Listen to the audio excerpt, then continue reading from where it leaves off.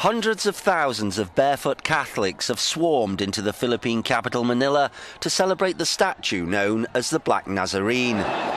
The faithful believe the relic, brought from Mexico in 1606 by Spanish missionaries, has the power to absolve sin and cure illness.